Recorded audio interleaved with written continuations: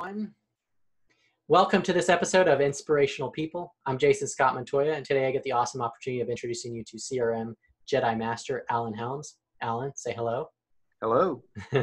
Alan and I got connected through the Hubspot User Group here in Atlanta over the past several years as I became more integrated into the HubSpot marketplace. Alan is not just a HubSpot master, but also a Salesforce Jedi. He works with organizations to plan and grow their incoming volume of generated leads and closed deals. He also works his Jedi magic transitioning organizations to either Salesforce or HubSpot, and when necessary, he tames both systems to work effectively together, as well as the teams and people behind both the sales and marketing efforts of his clients. So Alan, thank you for taking the time to share your life with us today. Before I jump into our questions, tell us about you, your story, and your work. Okay. Well, thanks, Jason. Really glad to be here, and thanks for the invitation. So I think you did a great job with the introduction. My company, I'm a CRM consultant specializing in HubSpot and Salesforce, as you mentioned, and my agency or my partnership really is called Organic Endeavors. And as if you can tell, it comes from a biological root name. It's organic is the idea of something that's growing or something that's alive. And so that's what got me started in this, was just the thought of, if you go back to your high school biology, what is it? What are the traits of being alive? What are the traits of growing? And so we and would that be distinctly contrasted with I don't know the right word, but essentially what would be the opposite of organic in your mind in terms of how that applies in the business sense? That's a good question. I don't know. Artificial or superficial? It would be, something that's non-organic. I mean, you think back, to biology, and I can't even remember all the specific traits of a living organism, but it was something that was able to reproduce. It was something that was able to adapt to its environment. It was something that had the biological components of homeostasis, so it's able to create a self-regulation with its environment. So all of those things, being able to learn, to be able to adapt, to be able to grow, to be able to reproduce, all of those things are characteristics, biologically speaking, of a living organism. And then, of course, organic is the root word for organization, right? So I was reading one day about even proteins, and it fascinated me enough to read some about how different, how do different cells work together, how do different molecules work together and come together, because that's a lot of what we do in real life, is just putting different pieces together. And there was a biological concept that was the structure of a protein determines the function of a protein. And so really, you were asking what makes a living organism different than a non-living organism. Well, carbon, the carbon atom is considered to be one of the basics of the living structure. And then the next step up from that are proteins. And so the proteins are all the same. They're made up of the same molecules, but it's how they're structured determines what function they have. Are they going to be, in what part of the muscular system, or what part of the body are they going to reside in? And the same thing with DNA, right? DNA is the same chemical, it's like a blueprint, components. Right? Yeah, but it's just how is it arranged? How is it organized? How does it connected together that determines you from me, the uniqueness of people, right?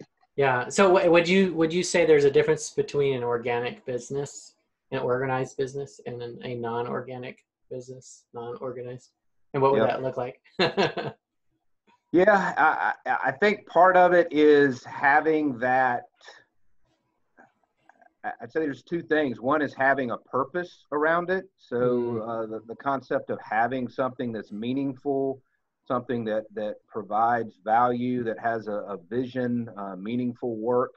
So I think making a difference, all of those types of things from almost a social science standpoint. Then I think the other part of it is the way we use the term organization most of the time, which is how do you organize your closet? Or do you want to put your shirts in a row and your pants in a row and your shoes on the right shelf? And so knowing where things are and how they fit and how they're Mm-hmm. supposed to fit is going to differentiate an organized business from a non-organized business, which is really just chaos, right? Yeah. It's pure And I think random variation. Yeah, I think what I'm hearing from you though is that there's no point in organizing your closet if it's not for some benefit, for some Right. purpose. So Right. just organizing it for the sake of, well, now it looks pretty, but if it doesn't help you get your shoes or your clothes better, or it keeps things out of the way, or you don't fall when you go into your closet, like that purpose, that kind of struck me as a reminder when you said that. Yep. And so it goes back to is there value in making your bed every morning? I Yeah. mean, maybe for some people there is, and maybe for some people there isn't. It does depend. Yeah, and depends on your situation and if you're Right. living with someone and all kinds of other variables. So you're essentially helping people or organizations, or maybe we should say you're helping disorganizations become organizations. Yeah, it's the idea behind it is to be able to work better together. Mm-hmm. And that's actually a tagline that I think HubSpot's using a lot as well, which is, if you're organized, you're able to work better together. And that can mean obviously multiple different things. It depends on who's trying to work together. Yeah. In my case, it's a lot about getting sales and marketing and IT, the system, your sales and marketing systems. And that can be your technological stacks. It can be how you're defining your lead or sales process, anything that has to do with a company that wants to grow their revenue. Yeah. Because all of that should be organized around what the customer wants and how you're going to provide value to the customer. Okay. And so that's what comes back to the systems that I put in place, which are CRM, which stands for Customer Relationship Management for those folks that don't know about it. And that's how are you organizing your customer relationships? And that gets into a funny question that a lot of people have is, how do you measure a relationship? How do you organize it? Those types of things. Yeah. So let's rewind a moment. That's what you're doing, who you're helping, and what it looks like. Right. How did you get from elementary school, third grader you to now what you're doing? Yeah, it was a circuitous. Did you always think, man, I'm going to be a Salesforce and HubSpot guru? No, I definitely backed into it. And It was after several failed attempts at finding other career paths that I enjoyed, or really it was more of a process of elimination. Yeah. So I joke about it a lot of times and say I'm really a recovering Salesforce system administrator. I just backed into it, and it was just something. And the trauma that as well. Is there a lot of trauma that you have to reconcile? Not too much trauma, but there's some ups and downs along the way. Of course, I was one of those guys that I didn't know what I wanted to be when I grew up until really late in life when I jumped on the Salesforce bandwagon. Yeah. And what about you? When was that? Was that when Salesforce was kind of the thing? It was the hot thing? It's funny. I can remember back when a friend of mine back in 2003, when Salesforce had just gotten started, and I worked for a company and they were one of the first clients of Salesforce. And this was like 3 user interfaces ago, way, way, way back. And he's like, Alan, man, if I were you, I'd jump in this and become a Salesforce consultant. This thing's going to be big. And I ignored him for about 5 years. Yeah. But then jumped into it around 2008 and took a job as a Salesforce system administrator at a company and learned a little bit about it. Yeah. And then proceeded with getting certified. And then that's what got me started on my way. Yeah. Yeah. It's interesting because in a similar way, with HubSpot, I didn't seek it out. I just had a client that hired me and said, I use HubSpot. I've used it. And I said, no, but I bet you I could figure it out. And, I did. And so, I embraced it and then learned it and mastered it. So, exactly. Yeah. So, okay. So let's kind of shift gears a little bit. And, we're in the middle of this crisis. It's a pandemic, but it also has economic consequences, and there's a lot of uncertainty, and we're trying to navigate this in our personal and work lives. What is your advice to us on how we should be looking at it and how we can respond to it in a wise way? That's a good question. I don't know that I have all the answers to it. I probably take a little bit more of a philosophical approach to it, Yeah. a longer term approach. It's an interesting dilemma for America and Americans, Yeah. and we're so used to being in control of Mm, most of our lives in a lot of ways, and uh, we're used to overcoming every obstacle that seems to be thrown our way. yeah. So this one is a little different. And then generationally, I mean, we're getting to the point where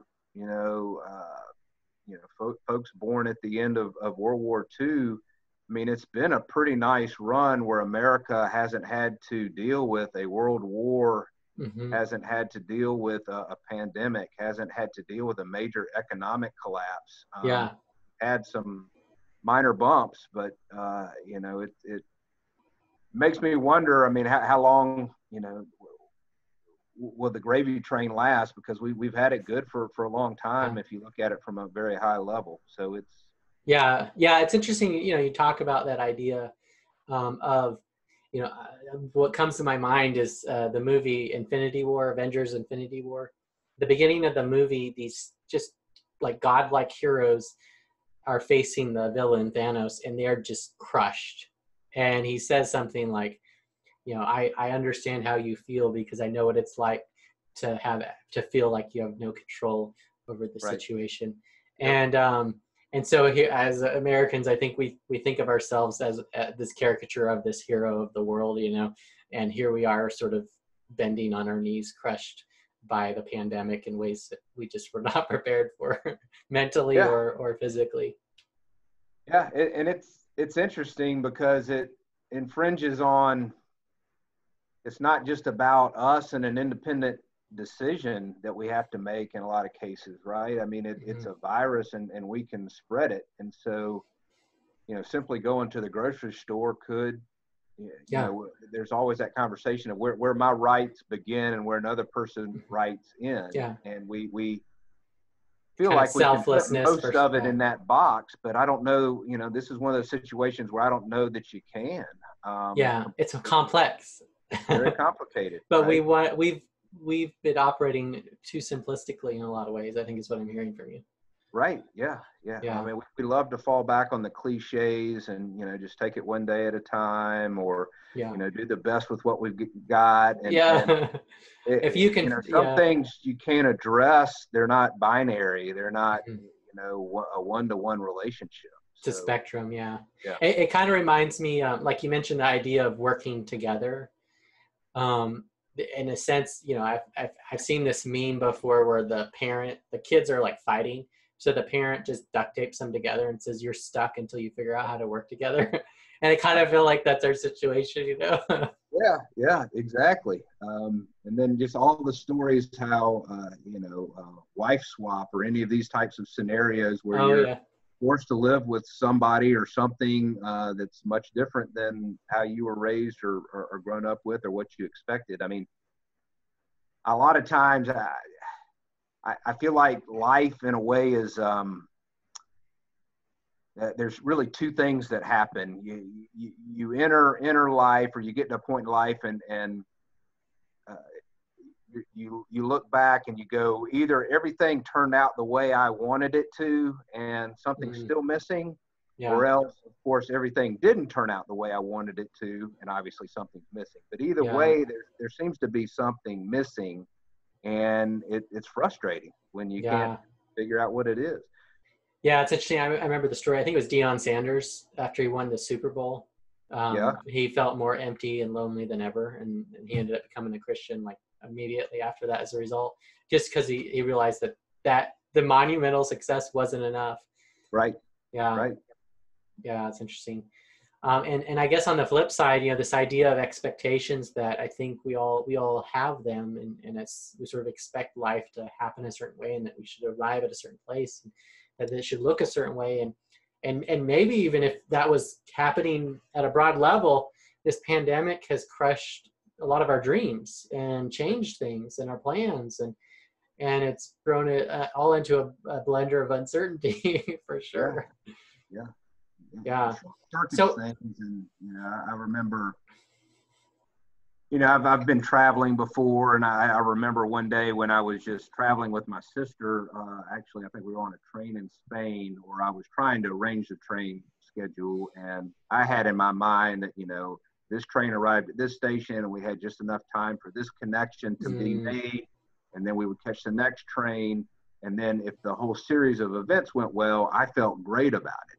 But then, of course, one day when something didn't work, we had to come up with option B, and we ended up walking across the street and exploring this just amazing, beautiful park in I believe it was in Madrid, and that wasn't on our itinerary at all. And so you find these unexpected joys, or something pops up that you weren't aware of and wasn't in your itinerary, and you would have missed that if everything had gone according to plan. Yeah, and I think what I'm hearing from you is that sometimes what we could experience is better than what we plan to experience, or what there's unexpected beneficial surprises that could come out of this. Correct. Yeah. You said it better than I did. Yeah. So what does it mean, like, when you think about just living and working during this season of life? I mean, what does it look like to do that well? Well, do you mean when season of life, do you mean at my age, or do you mean during the coronavirus, or? Well, maybe it's the fusion of both, but yeah, just I guess the season, both in terms of your life and the season that we as a globe are facing, this conflict. I don't know what to say completely about the coronavirus yet, because we just don't know. And I mean, we really are learning something new every day, and I think we're every state, every country is trying a slightly different approach. So in one sense, it's fascinating if you're able to take a step back and you haven't been personally affected by it, which a lot of people have. I've been fortunate that I haven't had too many people close by be affected by it. So if you're able to take a step back, it's an interesting story and innovation, and how people are trying different approaches, and some will succeed and some will fail. And again, it's a tough pill to swallow as Americans that don't like to fail. And how do you deal with failure in certain ways, and the desire to blame others when something fails. And it's really hard when there is so much out of your control.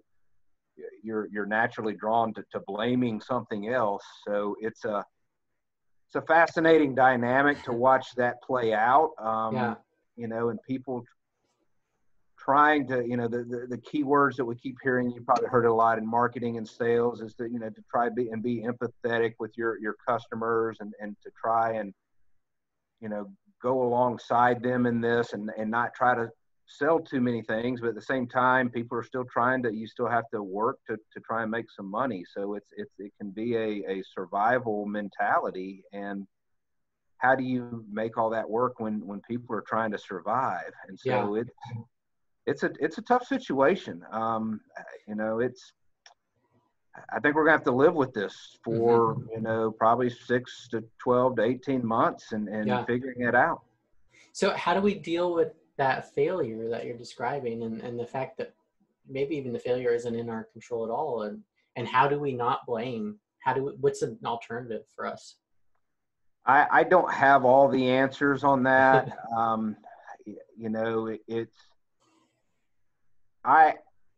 For me, I have to have another level involved in this, that it's above and beyond my pay grade, so to speak. Whereas, there's obviously decisions being made about the economy that I have no control over. And so some of it is falling into the cliches, I can only control what I can control, and things like that.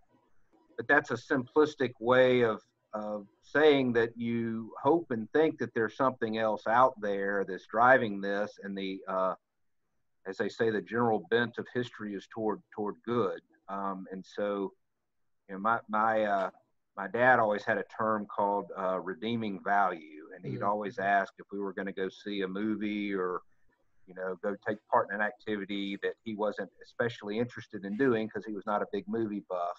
Yeah. He would ask, what's the redeeming value? And Mm. that always resonated with me because it's, there's something else out there that, we're supposed to move through this to transform ourselves, and that there's a exterior force at work that's trying to make us question some things that we weren't questioning 2 months ago, make us experience something, uncertainty, fear that we weren't experiencing 2 months ago, force us into a new type of relationship with someone that we weren't in a relationship with a couple of months ago. There's a lot of things there that stretch us and mold us into becoming different people. And so, I like to have more of an optimistic approach there, and look at it as an adventure, so to speak, and something that we can work through together. So what is it about us that resists that adventure that you're speaking of, that we resist? Why does it take a crisis to do those things you just listed off there? Well, we get lazy, we get into a certain rote comfort Autopilot. level. Yeah, where we do get on autopilot for a while, and then we just don't think about it. I think we sleepwalk through a lot of it. So I think that's part of it. But I mean, there's a basic aspect of humanity that doesn't like uncertainty, and I think we've got enough of a we're built as a immortal in the sense that we want something better, and we want to see a result, and we're stuck in this paradox as humans where we're living it out, and we know that something's going to happen, and we know that there is cause and effect at play, but we don't want to enter into a situation unless we know the end result. I mean, it's safer that way, and so we're geared for safety in a lot of ways. So it's hard, it's uncomfortable to do that. So I guess what would you recommend for us, instead of blaming, whether it's the government or somebody else, what can we do instead with that energy for a productive reason? Yeah, I mean, probably the best advice I got from a friend a month or so back is just, to go out there and try and do something for someone else other than yourself. And you can, again, we go back to the cliches. You can't control what you can't control, and you say, well, I can't control a political environment that we're in, but you can. We all have influence. So, I mean, if you want to take that to its logical extreme, yeah, I mean, you can go and start a movement of sorts if you wanted to start a movement of sorts. If you wanted to go and petition something, or run for office, or go and picket a government building to get your viewpoint out there. I mean, you can take it as far as you want to take it, to exert some influence. So I think it's finding something where you feel like you can have a positive effect on it, instead of just sitting and marinating in it. I mean, that's probably what a lot of people say, but it's just sometimes, you have to turn the news off. You have to and you have to go outside and go for a walk.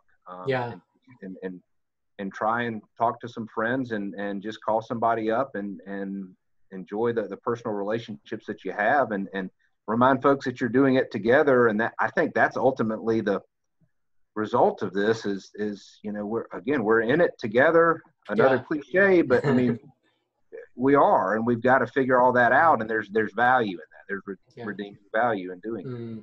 So let's dive into that a little bit more. When we think about the situation, it's one thing for us to kind of mature and reflect and grow through it.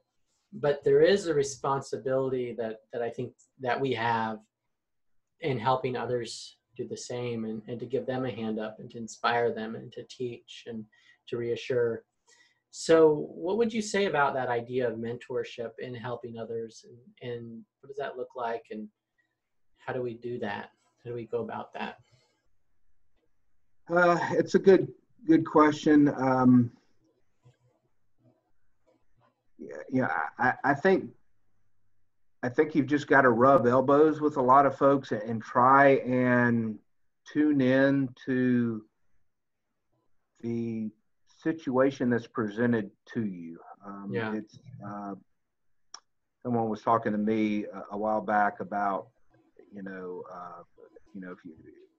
what would you pray about, or what would you ask about if you're praying for something? And they said, well, have you ever tried a listening prayer? And I'm like, well, I don't know what that is.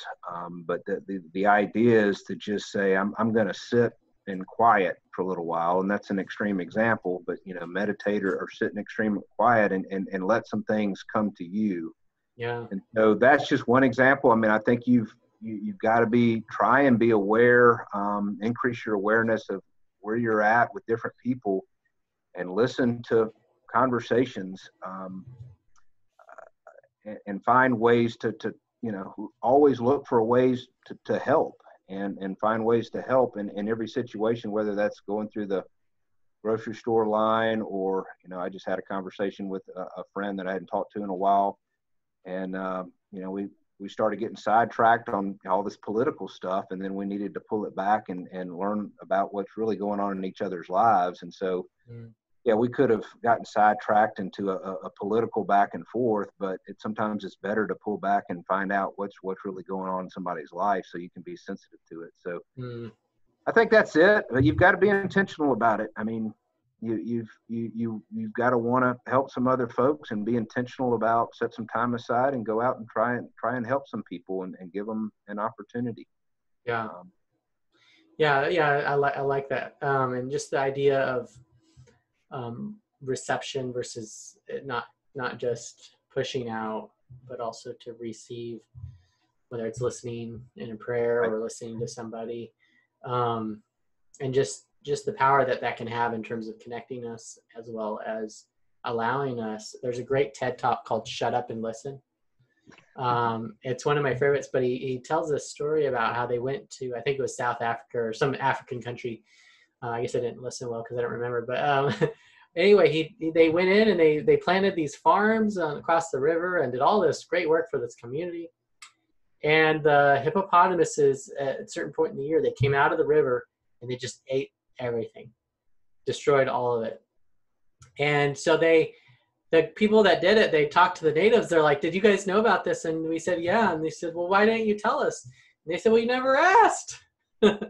So that was the idea of this TED Talk, is that often we just go try and do something, and it's not even done. It's done in a way that's not going to be helpful, or it's going to be destroyed in that case. So perhaps they could have done the very same thing, but in a different way that would have benefited everyone, instead of just the hippopotamuses.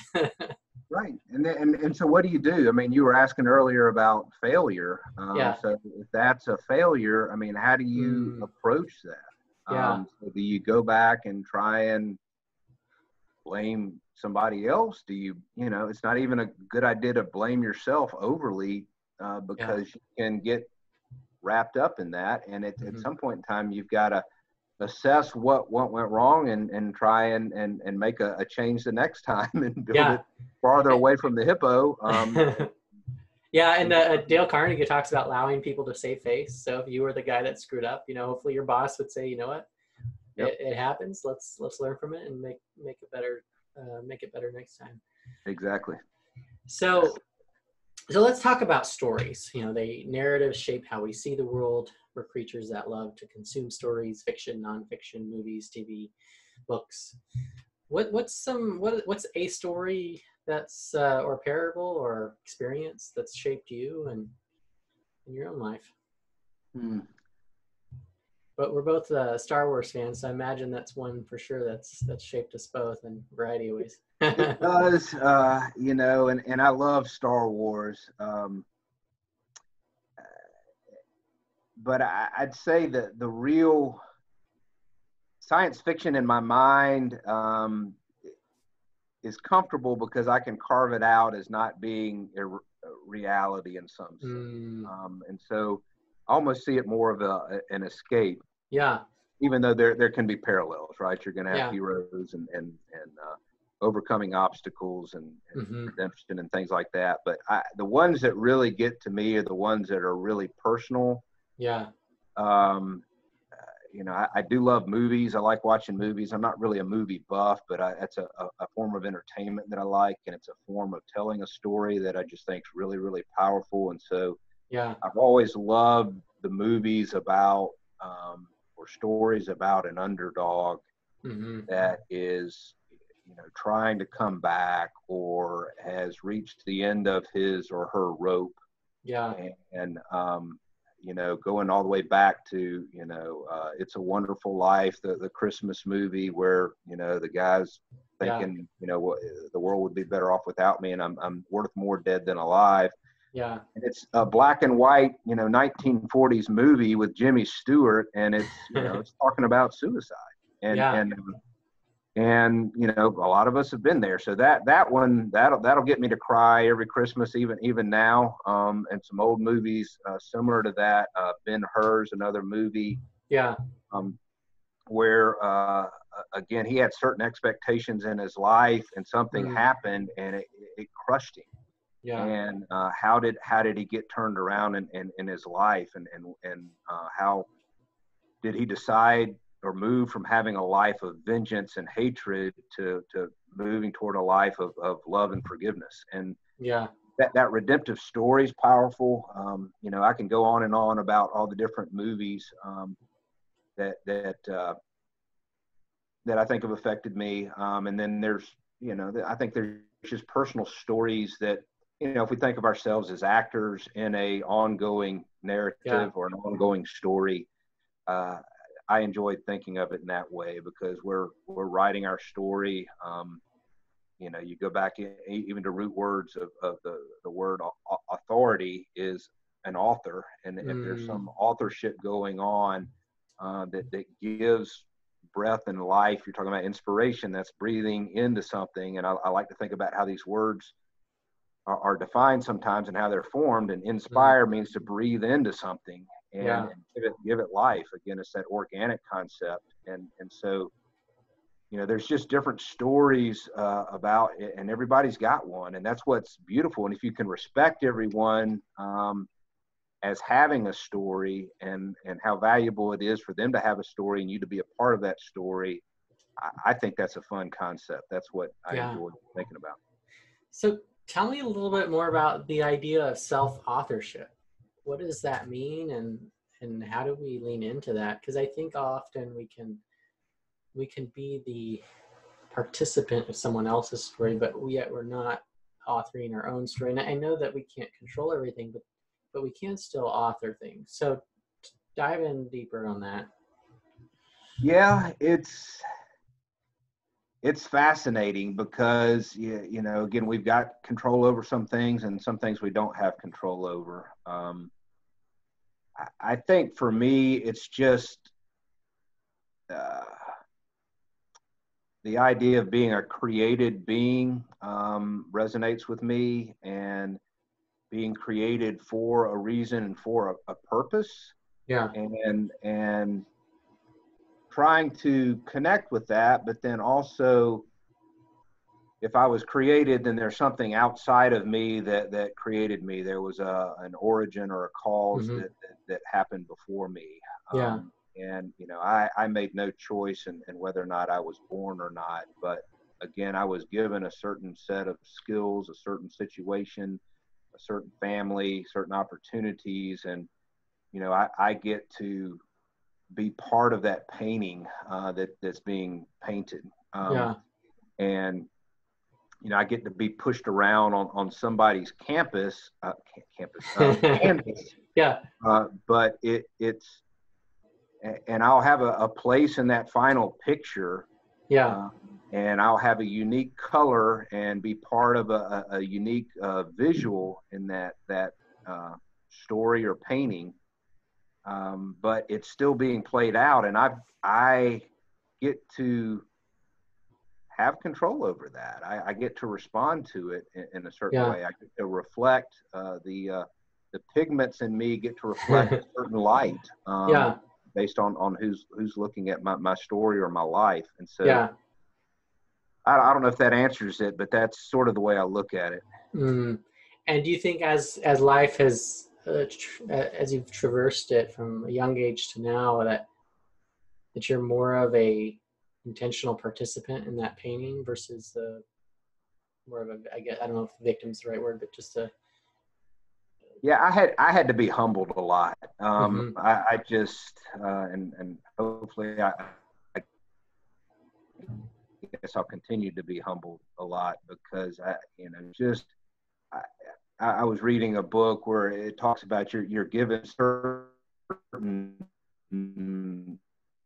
what he called Keen, where he talks about the myths of becoming a man, or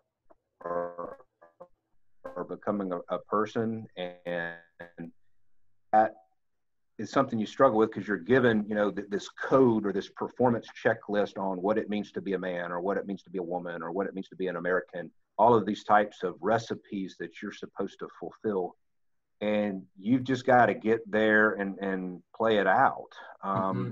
And he said that we reach a point of despair at some point in time when we're trying to be something that someone else has given us, a recipe that someone else has given us. And ultimately, we've got to find our own recipe, and how the ingredients get mixed together. And so that's helpful for me to figure that out. I've just always struggled with wanting to know how things are going to work before I start Okay. them.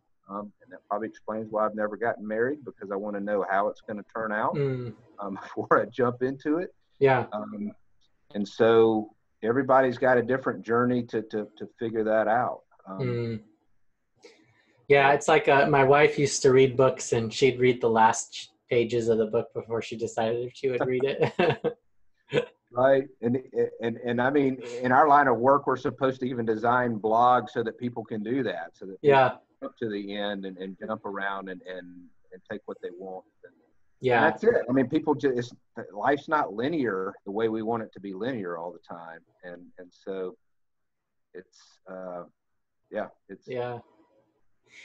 So let's shift a little bit. So we talked about stories and narratives and authorship. Let's talk about systems, whether they're technical or human. We're all parts of and creators of systems, and these systems direct and inform how we think and act, whether it's personal or work or business. So tell me about systems, and how do you think of them, and how do you look at them, and how do they play a part, and how do you play your part? Well,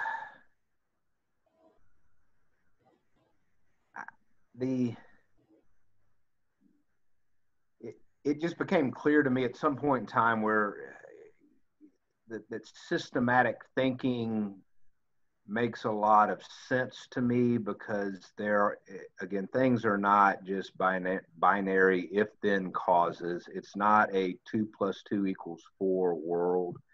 That things are complicated, and it's usually it's usually more about algebra or calculus than it is pure arithmetic. And so I think things are just more complicated, and it's, all the things that we've talked about. How do you take part in being part of a whole, but yet an individual part of a whole, and then being able to influence other things, but not have full control over them. And I've just had to accept that there's a lot of paradoxes in this life where two things can be equally true at the same time, and even contrary to each other. I mean, how can the first be last? How can we be immortal and mortal at the same time? How can we have free will but predestination working in conjunction with each other? And there's something holding all of that. I mean, how we're sitting here and yet we're moving 1,000,000 miles an hour through space. It's just, you're still, but you're moving at the same time. And I mean, there's just so many different paradoxes that are unresolved that I just latch onto that concept. And approach it in probably a sense of wonder. I had to take a step back and say, I'm not going to figure it out. I'm not going to know how the result is going to be to everything. And to me, that's humbling, because it's, again, if you take the root word, it means the ground, the soil, and getting close to the ground. And so you have to be humbled and understand that it's not always about me. So if I can take that step back, it gives me that sense of wonder, and I can start to appreciate it, because it's literally magic in a lot of ways. And to be in awe of the magic can be a fun, childlike place to be. And I have to remind myself to go back to that place every now and then. Yeah, that's interesting. So how does that wonder help us now in this crisis, or does it? Yeah, it's again, it's like that the quote out of the movie Rudy, where he's been trying to make the football team at Notre Dame or get into school at Notre Dame over and over and over again, and he keeps going to the priest to give him advice, and the priest comes back to him and says, I've found that there's two certainties in life. There is a God, and I'm not him. And so that's, again, it's sort of that humility that for me, if I can take a step back and realize that it's going to work out okay. And again, that's kind of a trite phrase, but there's something bigger going on that I don't have control over. And in my personal faith, it's a benevolent power. And so it's a power of love. I just feel like, love conquers hate, good conquers evil.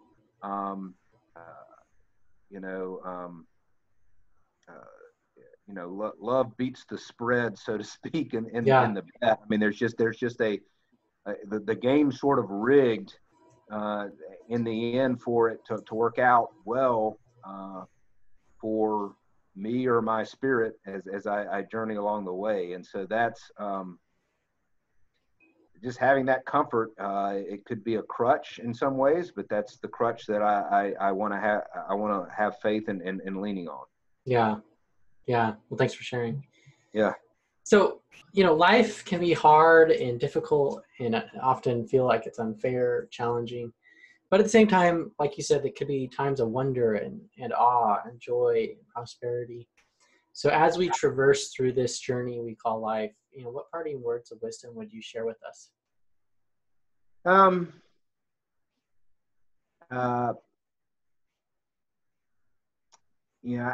think one of the most, there's probably a couple things. I was reading recently where, C.S. Lewis was talking about what kind of people do we want to be, and what kind of people are we drawn toward becoming. And he's just got this funny, very practical way of defining it and saying, it's usually, when you run across people that seem to want to love you more but need you less, and people that seem to have an infinite amount of time that they get and make themselves available to you. How do you find people like that you're drawn toward, that just seem to have that it factor? So what does that mean? So I think it's finding that out. And I think for me in my life, one thing that I keep coming back to is the Apostle Paul, when he was writing a letter to the Philippians. He talks about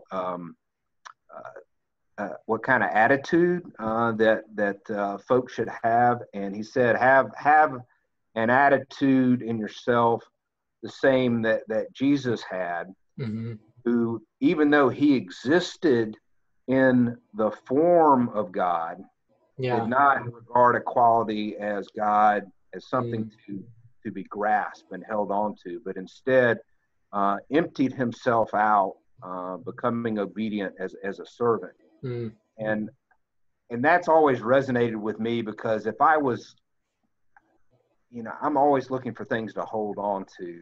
And what if I just, and it wasn't, the way it's phrased is he did not even regard. So if you're thinking about that, if you didn't regard, you had a chance, you're God, you're existing with God, you're part of the Trinity, and yet I'm not going to reach out and take advantage of that, and I'm not even going to regard that. It's not even a choice I made. Yeah, just part of the character. Yes, it doesn't even occur to me, because I don't evaluate things. I've got a different mathematics going on. It just does not add up, or it doesn't equate to me. So how do you get to that point of transcendence where you don't even regard the ultimate being as something to hold on to, but instead just let it go and open up? That's powerful to me, and I'll never be able to walk away from that. Yeah, the kind of the visual that I maybe comes to mind is like we don't necessarily need to hold on, because he's already holding us.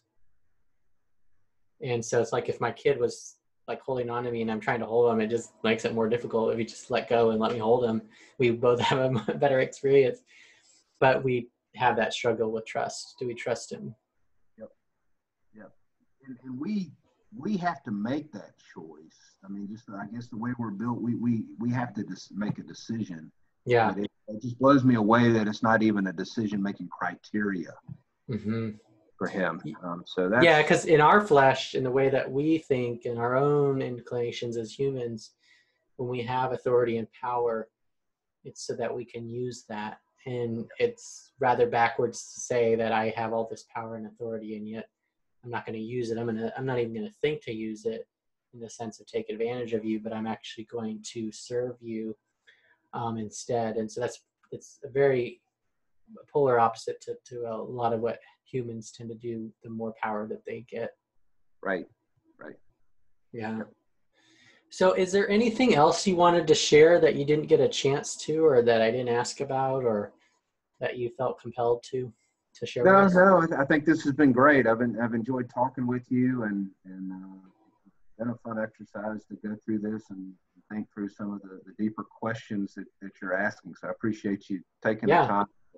Yeah, I feel like I know you so much better now, just from this little chat, A little bit of therapy. Yeah. So tell us how people can connect with you. What are you doing online, and what are you up to, and how can they find you? How can they connect with you? Tell us about that. Yeah, I'm not crazy active online. I try to stay in LinkedIn for business, so people are welcome to find me. And I've got a cute little get up there at the moment for being the CRM Jedi. So yeah, you can look for me as Alan Helms, the CRM Jedi, on LinkedIn. Okay. And then, of course, you can come to our website, which is organicendeavors.com. And other than that, that's call me or email me. If you've got my digits and got my email address, feel free to reach out. All right. Well, that sounds great. Well, thank you so much for joining us. Thanks for having me. It's been a pleasure.